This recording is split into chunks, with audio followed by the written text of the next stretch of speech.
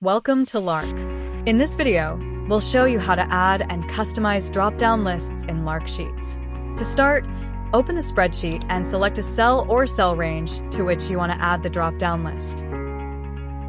Click More from the toolbar, then click Drop-Down. Select Single Option if you want to allow users to pick only one option from the list, or select multiple options to allow users to pick one or more options. Next, enter the options you'd like users to choose from. By default, there is a background color for every option.